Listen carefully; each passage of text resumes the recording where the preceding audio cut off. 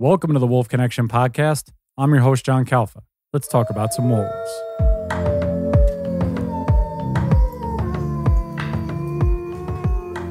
Joining us today from Madison, Wisconsin, he is a professor of environmental studies at the University of Wisconsin in Madison, and he's also the founder of the Carnivore Coexistence Lab. Please, it's a pleasure to have Adrian Treves with us here on the podcast with Stephen and myself. Adrian, thank you for joining us. How is everything going in Wisconsin? Thanks for inviting me on, John. It's a pleasure to be with you and your listeners. It's good. We've got spring starting to peek around the corners. Yeah, we got a little, I think it's 80 degrees here in California right now, which is, I'm not really ready for that yet, but yeah, the snow's melted and we're heading towards spring. So what I want to start, Adrian, because we've had a couple of Wisconsin individuals on before yourself. We had Rachel Tilseth on, and I believe Ellen Brandell is working in Wisconsin at the moment.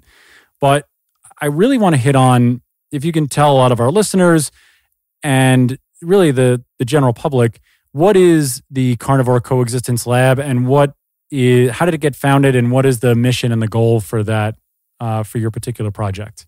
Yeah, so I founded the Carnivore Coexistence Lab in 2007 at University of Wisconsin-Madison, and the goals were to understand the conflicts and the coexistence challenges and opportunities that people around the world encounter when they live near large carnivores like bears, big cats, wolves, even spotted hyenas out in Africa.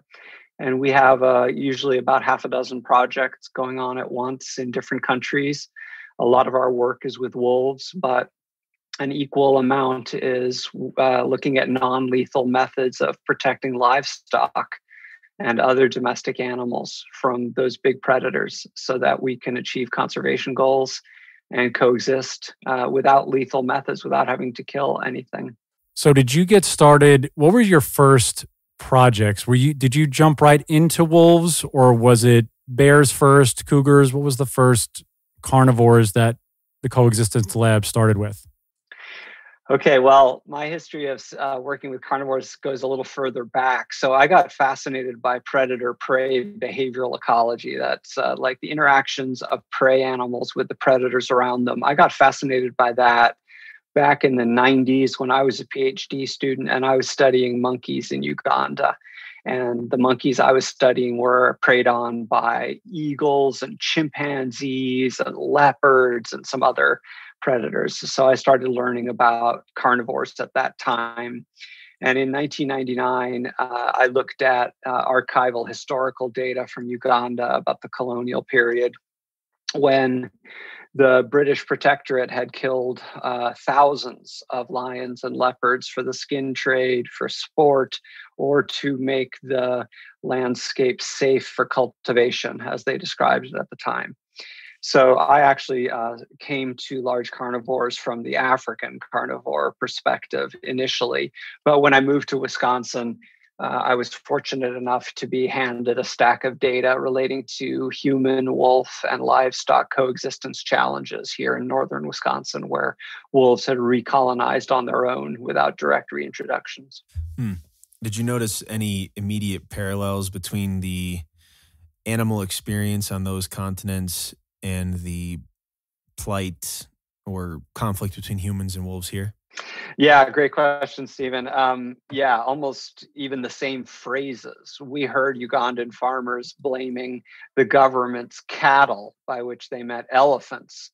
They were blaming the government's cattle for crop damage and accusing the neighbor, that is the national park, of not being a good neighbor, not keeping the wildlife inside the national park. And we heard very similar phrases applied to gray wolves here in Wisconsin by the beef cattle producers that at the time and to this day are the ones who probably have the most trouble coexisting with gray wolves. So yeah, a lot of similarities. I mean, people are people around the world, and a lot of cattle are cattle around the world. And so the large carnivores you find in those wild ecosystems sometimes can't find wild food, and then they turn to those domestic animals. Mm-hmm. And that begs the question, when you say humans are humans everywhere, what do you think it is about? Because naturally you'd think that people who want to live a lifestyle on the edge of wild places would also want all of the challenges, the contrast, and the excitement and the adventure that comes with that. What do you think it is about living on the edge of wild places when the focus is industry? There seems to be an inability or an unwillingness to accept that living in such wild places will come with wild experiences that may be inconvenient. Yeah, that's also a good question. So again, jumping between Africa and Wisconsin, the Ugandan farmers we were working with were to some extent pushed to that wild interface. It wasn't their first choice. They were caught between a rock and a hard place, and they wanted solutions. And they were often very happy to take non-lethal solutions. It didn't jump to mind for them immediately that they had to kill the wildlife that came to them. Although bush pigs, very popular food species for them. So when bush pigs came out, they were more than happy to kill those. Everything else they just wanted to keep in the park and away from their crops. Now you get to a place like a wealthier nation like the US, and even in Wisconsin, there are people who move by choice to live in the wilder areas, right? For all the amenities, all the recreational experiences, the appreciation of nature and of wildlife. And yet seem to be surprised when they find black bears walking through their property or see a wolf. And sometimes they overreact. But I'd say on average, and probably the majority of people are there because they love nature. And one of the abiding take-home messages I got from our human dimensions work, that is our interviews and our questionnaire surveys of Wisconsin residents, is that very, very few want to eradicate wolves. It's just a very vocal minority that would put the mighty dollar in front of the mighty nature and prioritize industry, as you put it, or livelihoods over conserving wolves. So I think the silent majority is out there willing and ready to protect and preserve our wild nature. They just need to make their voices heard. I think, aren't there correlations too with the way, I don't know if I was reading this through some of your work, that elephants sort of do the same things as cattle in that when they feed and they stomp on the ground and they're sort of making the land better, don't they do some of the same sort of processes that actually keep the earth continually turning and making, the soil rich and sort of moving all that stuff throughout? And do individuals understand that that's a natural way for elephants to graze and really just keep the ground plentiful for them? Yeah, John, you put your finger on something. Elephants are often called ecosystem engineers, the same way humans will turn up soil and tear down vegetation, rip out trees for our own purposes. Elephants seem to do the same. Now, it depends where you are, what the ecosystem is like, whether that's going to make it more diverse and rich and productive or less so. And so it's difficult to make generalizations. It's not like elephants are managing the land for everybody's benefit. It's for their own benefit. And sometimes that can harm certain other species.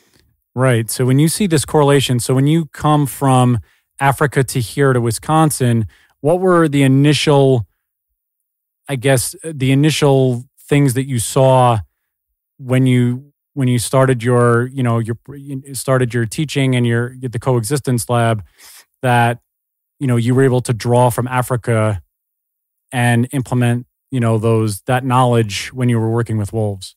Well, I'd say there were two things that it took me a few years to understand the system and start drawing those conclusions. But I'd say there were two conclusions I came away with by about 2005 to 2009. One of them was about the need for experiments for coexistence, meaning we need to experiment with the non-lethal methods that are going to promote coexistence. There's no one-size-fits-all, cure-all. Lethal management is not a cure-all. In fact, it's less effective than non-lethal methods that have been tested so far. And it's also not inexpensive. Like people like to say a bullet is cheap. Yeah, but the technician who knows what they're doing is not cheap. So non-lethal methods are more effective. They're often as costly or less costly than lethal methods. And what's more is that the scientific standards of evidence for non-lethal methods have been more rigorous and robust. And that's because traditionally people have been skeptical about non-lethal methods. That's what led scientists to do experiments so they could prove effectiveness. Now, the US has been super slow in this regard. Other parts of the world have been faster about embracing the need for experimental evidence. And then you asked, what else did I come away with? And it comes back to this idea that humans are humans all around the world, and the way they respond to scientists and to wildlife can be similar. And I've learned that our government and a lot of people like to make assumptions about what the people think. And they do it based on the little bubble we each live in, right? And so we're seeing a very small slice of the huge population that's out there coexisting with wildlife or living in cities, but enjoying wildlife, wanting to know they're there. We make assumptions about that small slice that we experience, that everybody feels such and such a way. And one example of that is that governments all over the US have repeated to us in one form or another, blood buys goodwill.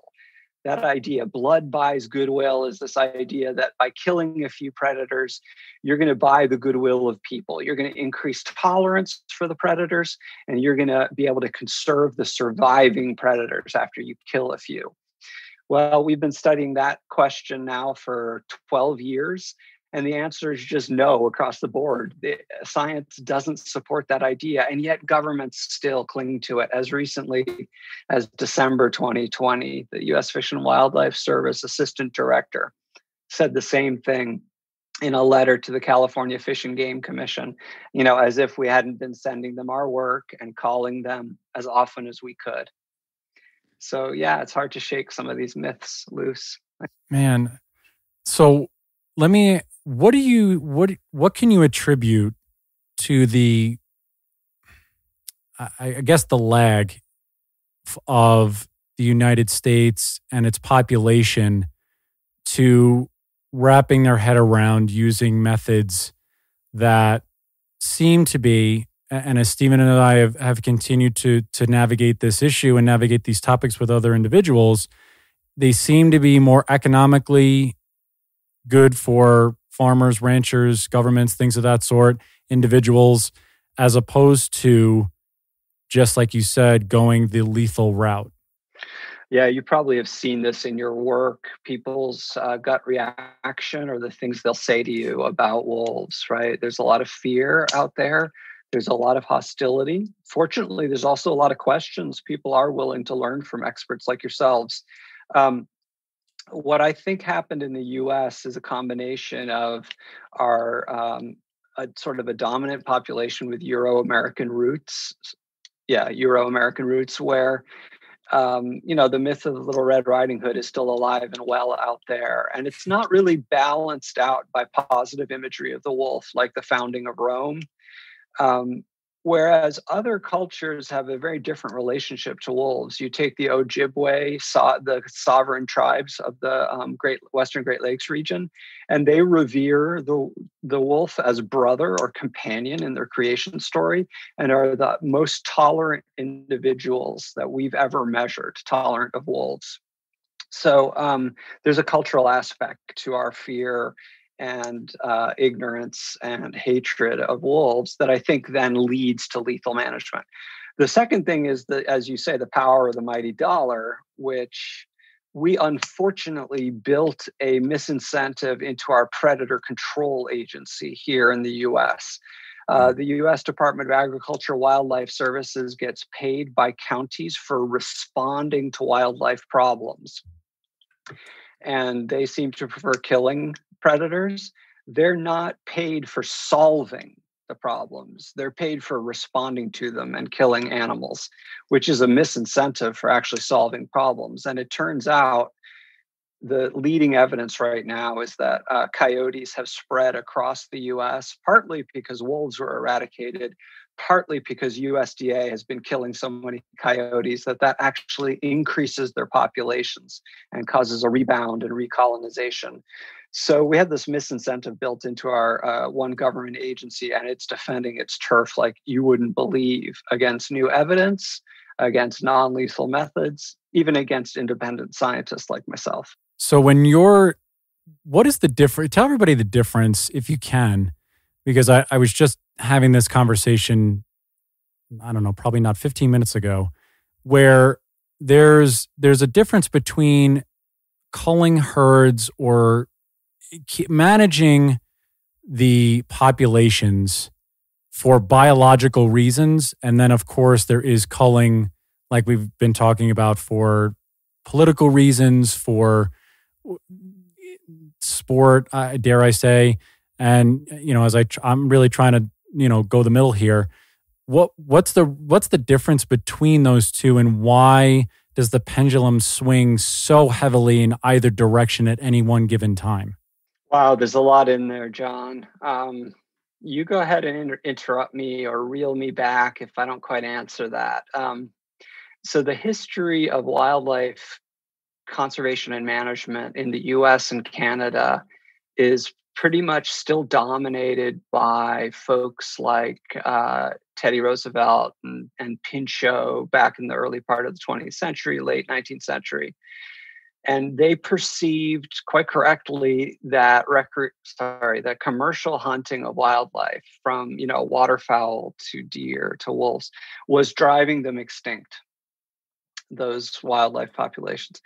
And their response to it was to regulate commercial hunting and turn hunting into a pursuit for food, for meat, for fur, for feathers, turn it into instead a sport, a recreational practice for gentlemen hunters, right? Gentlemen sportsmen. I'm putting air quotes around that because that was their perception of themselves. The problem, that was a successful conservation movement in the early part of the 20th century. The problem is a guy in Canada by the name of Val Geist, and assisted by hundreds of people, turned that into, let me restate it so it's easier to understand. So Roosevelt and all them, they understood you had to regulate commercial hunting in order to avoid the extinction of all these large animal populations in North America.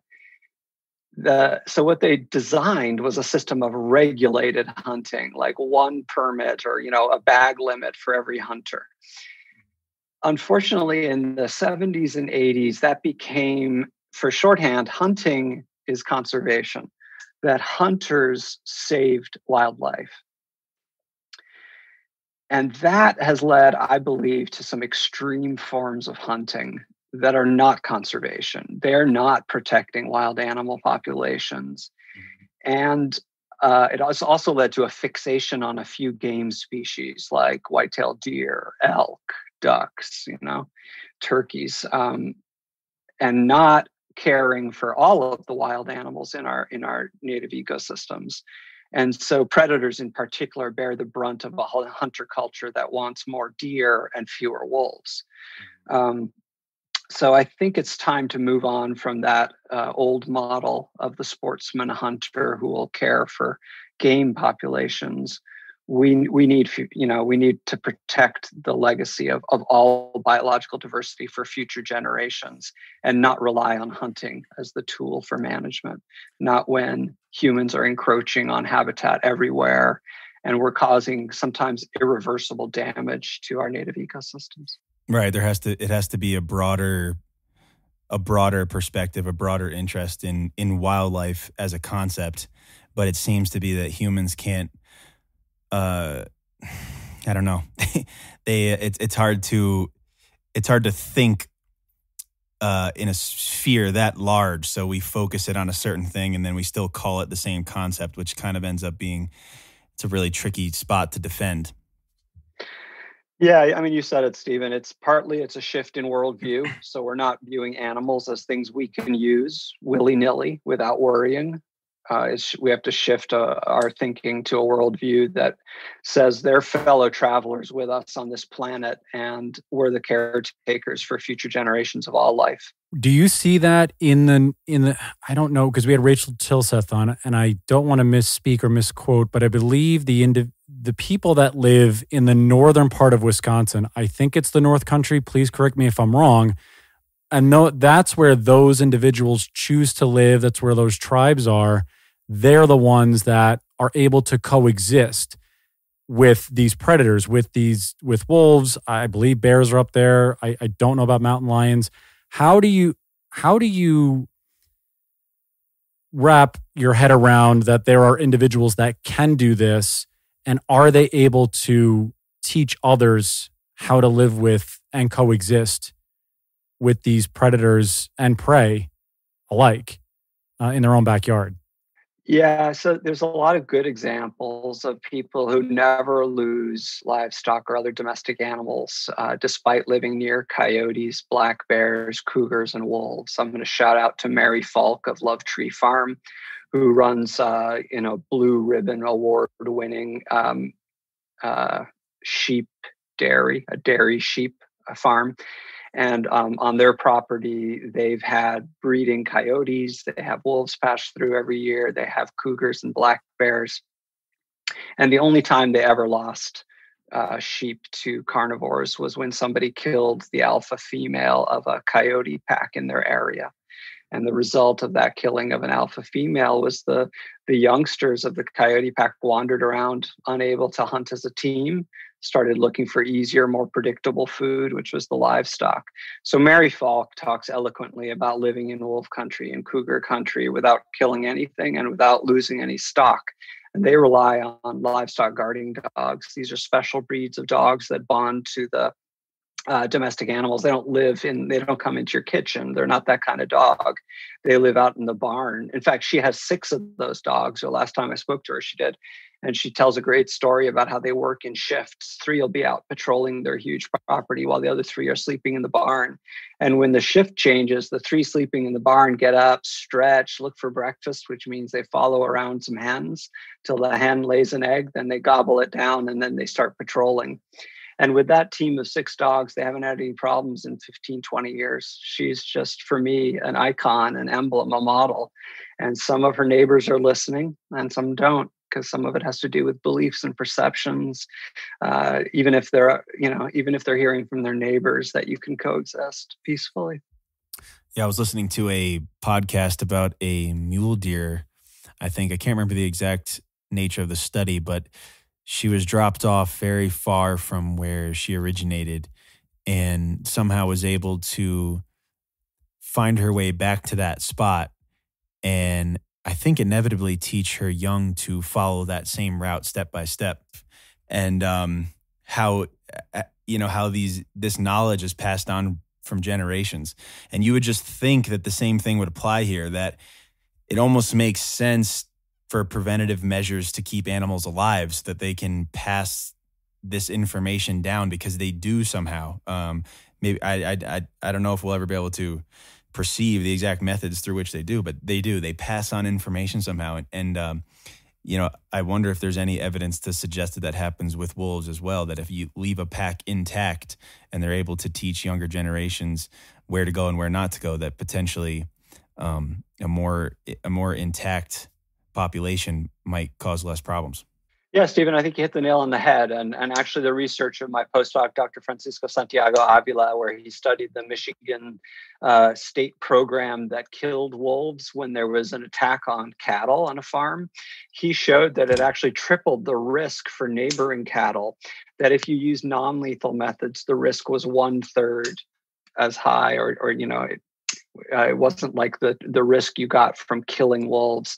And we're thinking now, the leading hypothesis is that the wolf pack breaks down or newcomers come in and they're going to turn to the most predictable food supply, which is livestock on fenced pastures. Even in grazing allotments, they're so much more predictable than any kind of wild prey like mule deer.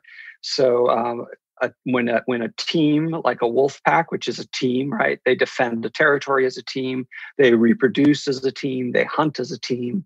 When humans mess around and kill a team member, that team does not work as well. And some of the teams break apart. Others really struggle for a while till they get back on their feet and can hunt the wild prey like white-tailed deer that they prefer. Every study shows they prefer white-tailed deer to cattle. So what are some of these non-lethal methods? we've spoken with Suzanne Asha-Stone, we've spoken with Karen Vardaman. What are some of the non-lethal methods that you and your team, your colleagues are trying to implement? As you said, with Mary Falk, guard dog. No, I don't want to say guard dogs, but guard dogs to a degree. I've heard range riders. I've heard ranch dogs. Thank you, Stephen.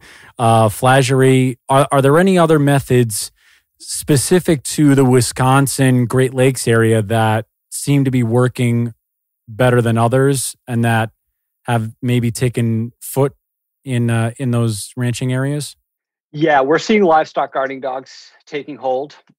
So in Dane County, where I live in Wisconsin, there are a group of sheep owners who swear by livestock guarding dogs, and they won't kill. They resist killing coyotes in their area because they say that's when the problems crop up. So that and a technique called flagerie, which is a Polish word for visual deterrence. It's like flagging that's hung from fence lines. It's pretty important. You have to tie the bottom of the flagging too, so it's not flapping in the wind to be effective.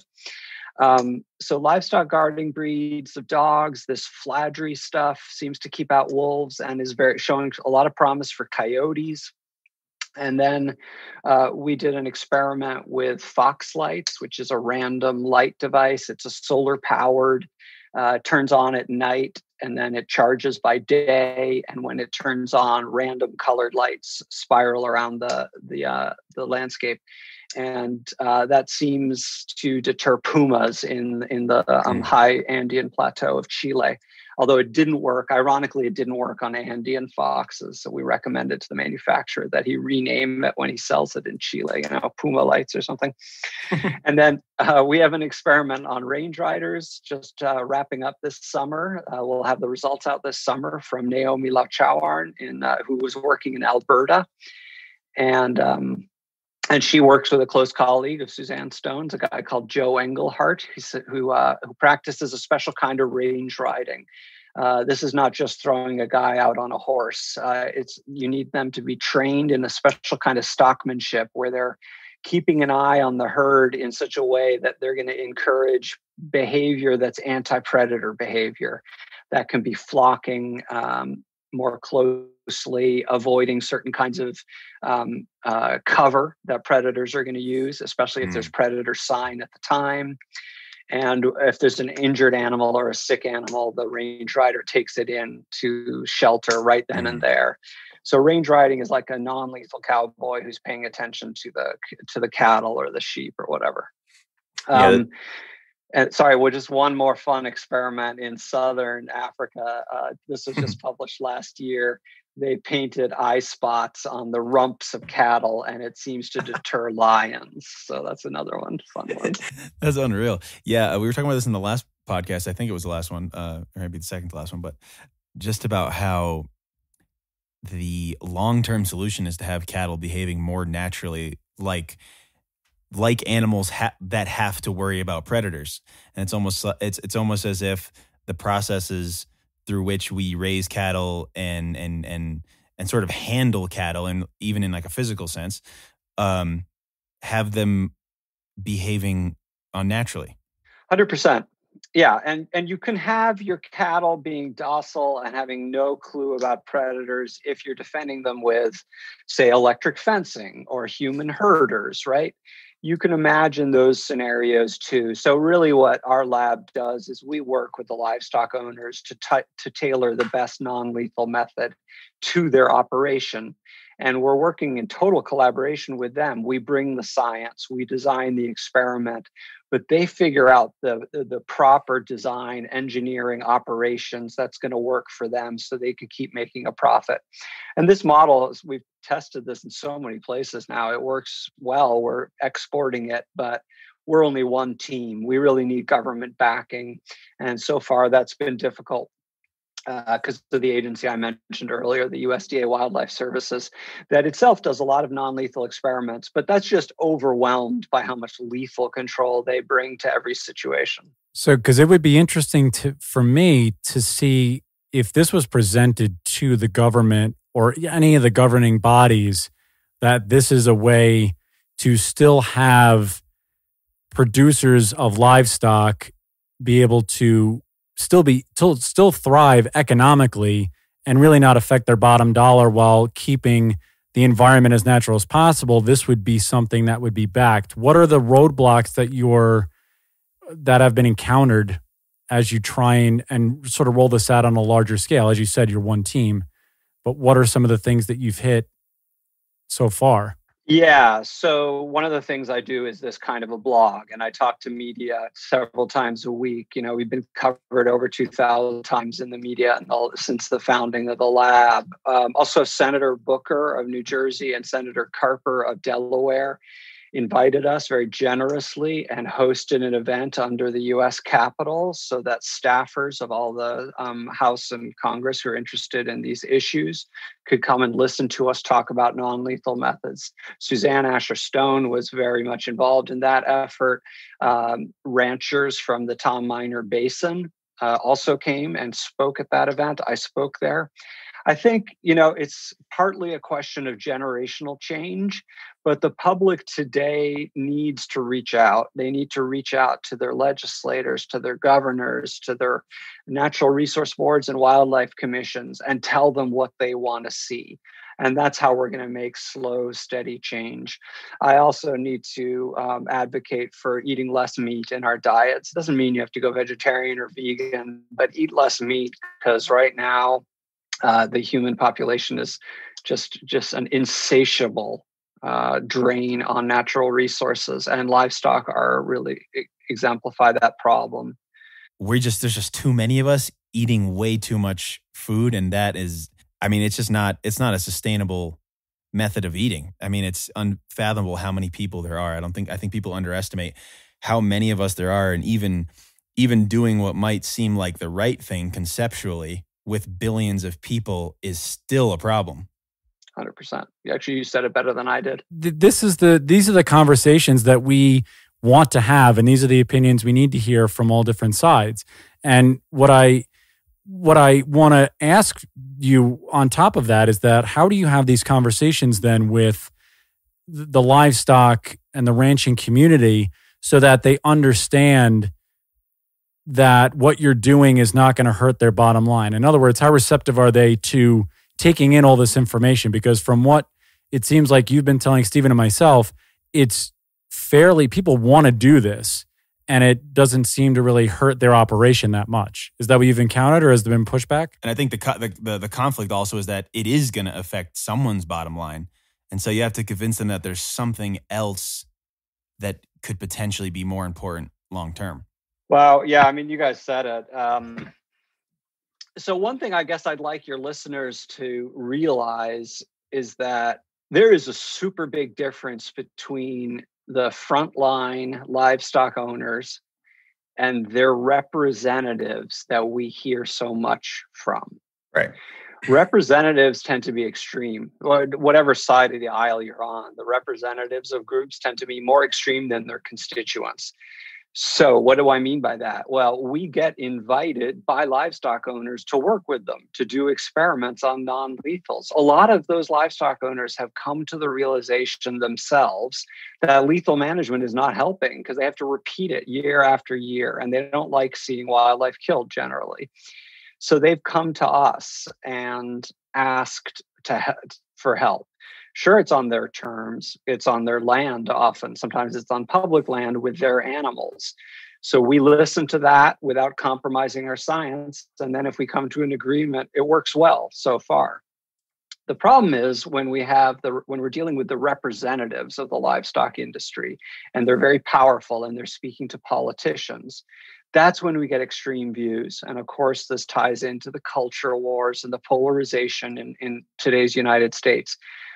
But if the representatives were actually listening a little more and less concerned that we're, threatening their entire way of life, I think we'd find a little more common ground. So, I keep talking, trying to stay patient, trying to explain it all, and trying to put the livestock owners forward as our leaders to talk about our experiments. That can be difficult, though. So take the Chilean experiment, our most recently completed one. Those Aymara people we worked with are so poor and marginalized. we can't even bring them anywhere to talk to their government. We just don't have the wherewithal. So we go talk to their government in their stead, right, in their place. And sometimes that's not great because we're outsiders. So it's a balancing act, nothing easy about it. So you mentioned experiments. Speaking of more experiments, I was reading something this morning. There's a bunch of cool video assets that I would love to get to, but it's like 7 podcasts worth of material. So I'll just ask this: can you explain in more depth spatial? What are they? Spatial predictive models? Yeah, risk maps. And we have one on our website. I'd love it if that would be available to your listeners. We made a risk map for all of Wisconsin so that you can actually type in your address, and it uses Google Map technology to zoom you down to near your address. And you can see the predicted risk of wolves attacking livestock in the same section. That's the 1 square mile area that you live in. And we did that because we were trying to communicate exactly what John asked about. We were trying to communicate that risk is not ubiquitous. It's not everywhere. It is manageable. And if you understand it, you can prevent it. So we're trying to convey that to not only individuals who live there with wolves, but also government decision makers. We tried to interest insurance companies, but it turns out there isn't a lot of insurance money in protecting livestock from predators, partly because the state pays compensation. So that's another thing. Our state policy should be put in place to incentivize societal goals like protecting nature and protecting domestic animals. And the way you protect both of those is with non-lethal methods, pretty obviously. So what do you tell individuals, like when you said before, reach out to your legislators and those who are governing the individuals that they're representing? What's some of the information that they should go to them with in order to get the correct viewpoint or the correct information across, so that it's not just going at it from an extreme of either side? It's, these are the facts that I know and I've read up on, and this is the action we want you to take. Yeah, it's a good question, but the answer is a little tough. It's a little good news, bad news. The good news is you can send a simpler message to your lawmakers. Tell them what you value and why. You don't need to go into the science and the information. You're going to get it. Of course, you're going to be asked for science. You're going to be asked to defend your views with evidence, but that's not actually how laws are passed. Laws are passed when legislatures decide they have to do something for moral or ethical reasons. The science is is needed to tell us what the current conditions are, what the future conditions might be like. And then when people try to justify the outcome they prefer by saying, for instance, well, wolves kill livestock, that's when you might want evidence to combat the claims. And I really advise people to, cite our studies, cite other studies that are good science, but don't try to argue the evidence yourself. Stick to the moral and ethical reasoning, because anyway, policymakers listen to that stuff. It's common sense, really. So morally and ethically, and let me ask, because you've been, as with many of the people that we've had on here, why do you believe, or what do you see? Not why. Why is the wolf the center of this argument? Because it seems as though many carnivores are in the same boat. Mountain lions, pumas, coyotes, fox, bear. But the wolf, just like our political structure, it's really the catalyst for all of these good or bad fights that continue to happen surrounding our culture. Why do you believe that this is the animal that we have, as a human species, put this burden on? Wow. There's a lot there. That's a great question. With the exception of Ojibwe and certain other groups that we found highly tolerant of wolves, it does seem like a universally hated species. Like, I was looking for evidence around the world of cultures that were very tolerant of wolves, and I found some in the Far East. But one quote that sticks with me was from the Dalai Lama's deputy, who he left behind after he was in exile from Tibet. the deputy said to all village chiefs, protect all animals except the hyena and the wolf. So I was like, whoa, even in Tibet, even with Buddhists, we're not getting some tolerance for the wolf. That was like hitting my low point. And then I started to think, what are we going to do? How is this species really going to make it? And I think the answer is that, sure, people fear it, right? It's a big, scary dog that hunts in packs. That's can be legitimately scary. But bears actually harm more people. So are we just misperceiving the greater threat? There's another idea that wolves are like bad dogs, like evil dogs. Like we know how to control dogs, and wolves are just uncontrollable to us. So that's what makes people really aggressive towards them. But I'd go back to what you said, John, that they're sort of an icon, a flashpoint for the culture wars in the US today. They're just animals doing what they always have done for millennia. And we've built them up into this symbol of political strife. So I think until we have to talk to each other, until we have those discussions calmly and peacefully, the wolf is always going to be in the crosshairs as a flashpoint. There's a few points that I always that come to mind, which is grizzlies are obviously far more dangerous to human beings, or at least statistics say so. Mountain lions are far more skilled predators as individuals. And so it seems completely unwarranted, but the only thing about coyotes and wolves, and they both seem to be just hated by so many folks, is what you're saying, is that pack. Grizzlies are loners, lions are loners in most cases, not in Africa obviously, but on North American continent and South. But wolves hunt with this pack, and that's like the main thing that I can see, I guess, it just drives more fear into the heart of individuals, this pack mentality. And then there's another thing that I always hear from advocates, which is that wolves remind them of human beings. And I just wonder if there's something there in that comparison. I mean, wolves live in family units for the most part. Occasionally an unrelated individual joins the family, but that's true in people too. And we see the teamwork, we see the cooperation. So I have no secret to how one changes people's perceptions until we can, until we can take some of the emotional weight out of the symbol and talk about it a little bit more open-mindedly. I don't see much resolution. In fact, I'm advocating, my colleagues and I are advocating that the federal government designate wolves as protected non-game, because this listing and delisting is just making people angry and leading to a lot of dead wolves. I did want to touch on this briefly with the Wisconsin wolf hunt that just happened and how that was really sort of slammed through. And like you said, Adrian, it's a lot of back and forth where like you said, the delisting and listing, and I have this conversation with multiple people about what's the right number. Are wolves recovered? What does that look like? And it's that perception to us as humans is so vastly different as with everything else. And it's hard to not bring emotion into that.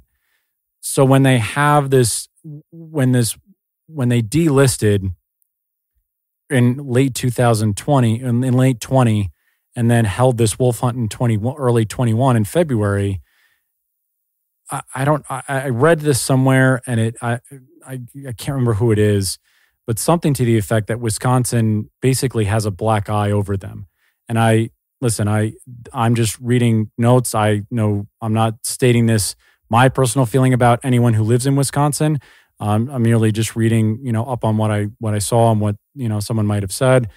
But how does a state like Wisconsin, who has done, I believe, fairly good management of predators up until recently, how does the state itself sort of get back to and get out of that the social ramifications of what just occurred in February? Yeah, John, this is hitting close to home. I'll try to keep it brief for your listeners. A little bit of history here. Wolves recolonized Wisconsin on their own in the 70s. And between 2003 and this past election day, they've moved on and off the U.S. endangered species list, as the Fish and Wildlife Service seemed to try to want to get rid of responsibility for them, pass it to tribes and states, and various federal courts returned the wolf to the Endangered Species Act under almost always lawsuits from non-governmental organizations. And the reasons for that is that the Endangered Species Act specifies that a species shouldn't be delisted until it has recovered all or a significant portion of its range at the time of listing. And when gray wolves were listed in the 1970s, it's parts of or all of 30 states were their range.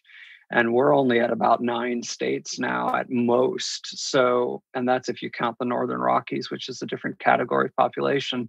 So it's very hard to argue that wolves have recovered all or a significant portion of their range.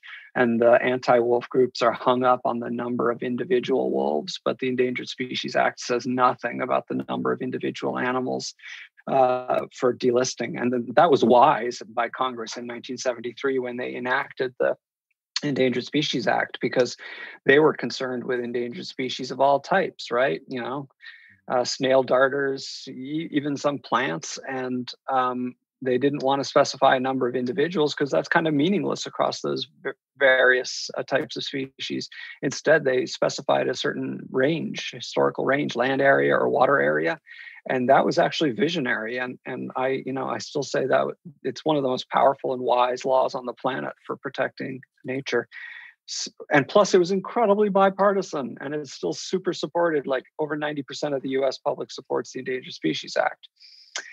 So we are stuck with that. It's the law of the land. Republicans have been trying to dismantle it for decades and defunding it, and some Democrats have sometimes joined in. So the Endangered Species Act is always teetering on the edge.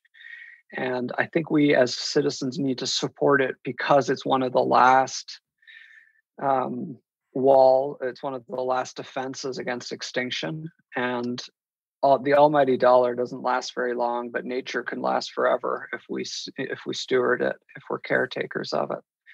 So I know that didn't quite answer your question, but I want to end on a positive note. I'm a teacher, right, in university. I cross paths with a lot of young people, and they tend to be more thoughtful and kinder than my generation. So I'm super optimistic about the next generation, and I hope that our scientific work is going to help give them some of that ammunition when they do need evidence to make moral and ethical arguments. Mm-hmm. So considering that, the ESA does seem to be an important document in cases like this.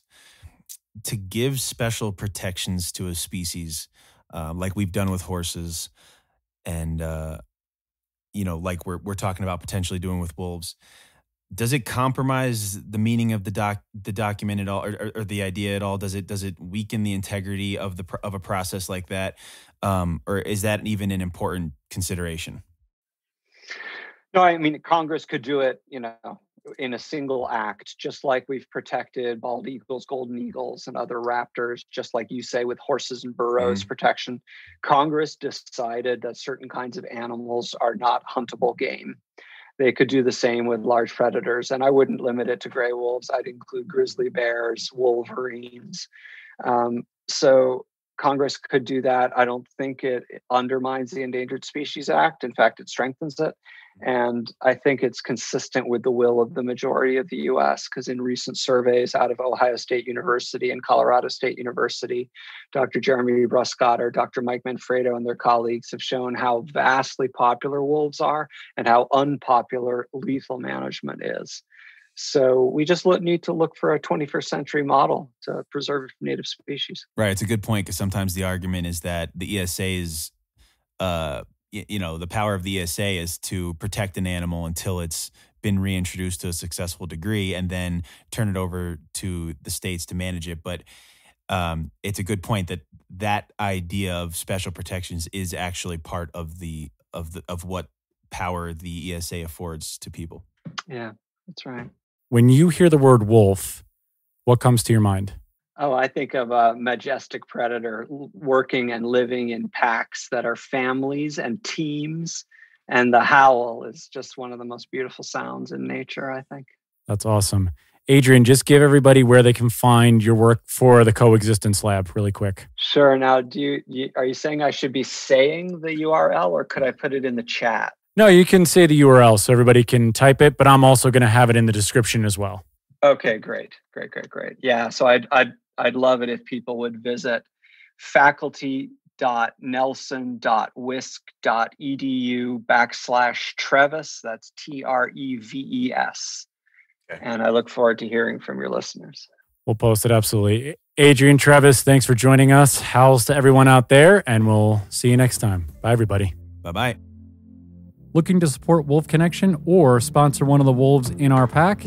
Just go to wolfconnection.org, click on the Donate tab, and find out more information.